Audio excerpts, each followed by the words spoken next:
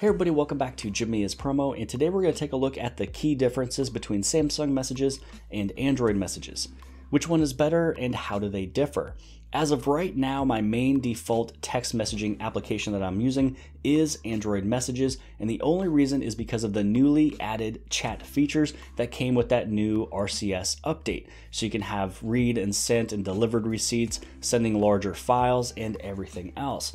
But there's a lot of things that I love about Samsung Messages, and really I can switch between the two and be completely happy. Now, the first thing that you'll notice between Samsung Messages and Android Messages is the way that it's set up on the main conversation view. So this one has Samsung Messages, which this one is a part of the Samsung One UI, which makes it easier for you to hold onto the phone and do all of your operations with one hand. Meaning it says messages on the top, but there's no messages up there, making it super easy for me to get to my very last conversation. It's just right there. Yes, I am able to have it go all the way to the top so I can see more, but when I bring it down, I can go to that most recent conversation. Now, when it comes down to Android messages, it's not a part of the One UI. It is a Google application, so that means I have to go all the way to the top and reach it with my thumb, extending it all the way up. Now let's take a fast gander at the settings right over here, the more settings. We won't go in depth because the main important stuff is inside of actually shooting a text message. So on the more settings or the more options on the top, you have edit, which on this one over here, you can select multiple different conversations. You can delete and also mute or turn off the notifications.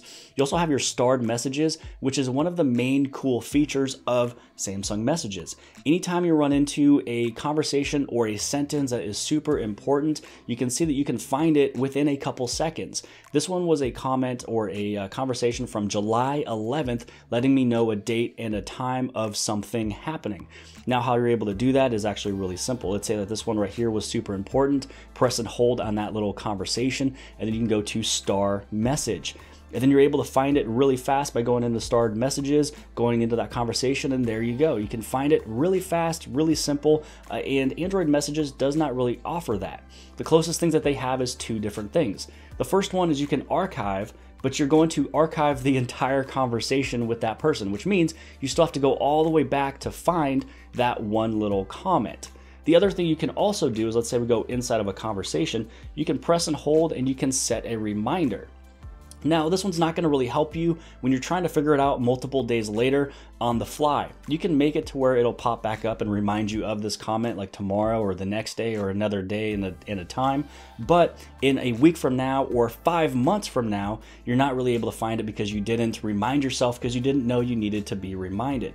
So that's really the most important stuff that's kind of happening on the top here. You know, you can block contacts, you have messages for web on your Android messages. You can go inside of settings and you can also do settings over here too. But I'm not going to go in depth on the settings because everything's going to be different depending on your country and your carrier.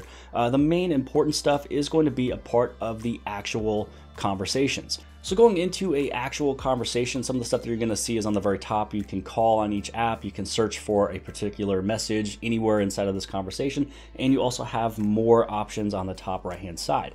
So over here you can check out you can block a contact, you can change your custom notifications, delete messages, but one of the cool things is you have shared content. Every single GIF or image or video that you send with this person, you're able to see everything right here all in one area. Then you're also able to delete or download any of those pictures. Now over here you have nothing like that on the top. You can check out the details of the conversation. You can also check out anything that was archived, and then you can delete things as well too. So there's a little bit more stuff, a little bit more features happening in Samsung Messages than Android Messages. Because this one is made by Android, it's going to be very vanilla. It's very basic stuff. Now let's go over here. Now, one of the things I do want to make sure you guys know is that this one is the Samsung keyboard, and then this one is the Gboard. Now, you are able to switch between whatever keyboard you want in any messaging app. So if I want Gboard to be in Samsung Messages, I can. If I wanted my Samsung keyboard to be in Android Messages, I can. You just have to download Gboard. But let's just say that I show you Gboard. All of this stuff inside of basically the keyboard area, we won't talk about because that's not really part of this video, because is you can have either keyboard with any application you want. What we're really talking about is going to be what is right next to where you text and send stuff off. So over here inside of Android messages, you can send off pictures, you can take a picture, you can go inside of your gallery. And then you also have your little plus button, and with the plus button, this is where you'll see all the differences between Samsung messages. You can search for GIFs, you can look at particular GIFs of kiss, hello, hug, things like that. So basically you got your GIF row. Here is your stickers, you can send off stickers right here. You can also share your location. You can also look for restaurants and movies and weather for the area, and you can do that a part of the conversation. You can send money and also request money. You can also share a contact, and then you can attach a file. So this is some of the stuff that you're able to do here. Now, let's take a look at everything on Samsung messages, and you'll notice that everything that you can do here, you can also do on this side, but this side has a little bit more of what you're able to do. So all of your images is right there. So you can send your images, just like what we were talking about from before with this little icon there. So you can send your images. You'd also be able to have, let's say, your camera. So you can send off an image, same thing right there. Here's your location. You can send a location. And then this last option over here is where you have all the rest of everything else. Quick response, which is one thing that this is not able to do.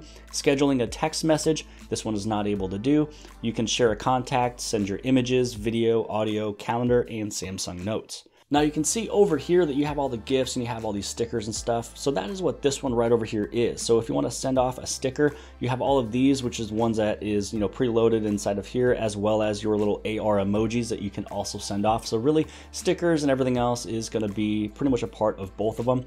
Now I do want to show you a little small difference of how it's set up with Samsung messages with this newer update and newer cell phone. So we're gonna go right over here. We're gonna set this one as the default. Let's say we go back inside of this conversation here. Now inside of this one, you can see that it's slightly different. So let's say that we go right there. There's the plus button, and then there's the plus button, but also two other icons. And so when you go into this one, you can send off an image, you can send something off with your camera. And then with this plus button, this is how this one is going to be set up. So let's say we go over to plus here, you can see how it's going to be slightly different. So this one is only one screen, and this one is like 4 different tabs to do all of that. So this is what it looks like when it's a little bit newer. Again, you can still do quick responses. You can still schedule a text message for maybe tomorrow morning, 3 a.m. when somebody asks you to send them a reminder. You can set up a subject. Here you can send your location, image, video, audio, contacts, calendar, and Samsung Notes. So really what you're kind of looking at is inside of Samsung messages, you have the ability of starting a conversation and finding it later with ease. So if you get sent a lot of information, you always have to go back into a conversation like, hold on, I have to try to find this, or you try to search, but it still takes you time. If you star it, you can find it within just a couple seconds. You can also do quick responses and send a scheduled message inside of Samsung messages. But if you are using the Android messages, you're gonna have a more vanilla, basic type of usage, but it gives you the chat services. So really, that's gonna be the biggest differences between the two.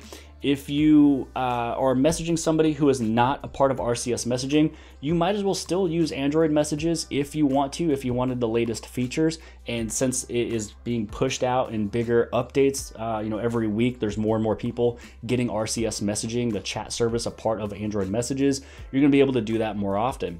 But if you're looking for more customizations, more features, more things like sending a scheduled text message, replying back with quick responses, you can do it that way. Finding the starred communications. So there's a lot of really cool features built inside of Samsung messages that is not over here. Also, when you go on the very top right-hand side and you go to the whole shared content, I think this is super cool. So I really hope that maybe Android messages can kind of come off with a little bit more updates to bring some of these features over, or if Samsung in the future is able to still use Samsung messages and use a Google server to still do RCS and do the chat features. That would be the win-win-win right here for Samsung, is using Samsung messages with all of these amazing features, but with the chat services of Google just using their server. That is my hopes for the future. What is the best ones of the two? Honestly, If you have other people that is using Android messages, they're using that chat features, you might as well use Android messages.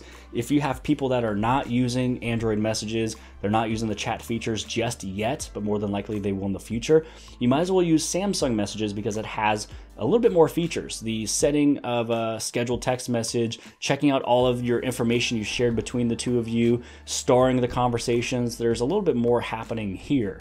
But I do have to say as well, when you go inside of your Samsung keyboard, you're going to have a little bit more options here. So on the G board, you have stickers and GIFs and things like that. Samsung keyboard has all of those as well too. So this is something you can play with. Switch between the two keyboards and figure out which one you like. So inside the keyboard, you have your emojis, you have your GIFs, you have your clipboard, you have your settings, your voice to text, and a little bit more features as well to go along with what is happening right here inside of that particular application. But I hope that this has kind of helped you guys out between Samsung messages, Android messages. Maybe let me know in the comments below which one you guys actually use. But other than that, I hope you guys have liked this video. If you guys did, please give this thing a huge thumbs up. Don't forget to hit on subscribe. Subscribe right over here in the very bottom left-hand side. And if you liked this video, then more than likely, you'll also like this video as well. And I'll see you guys later.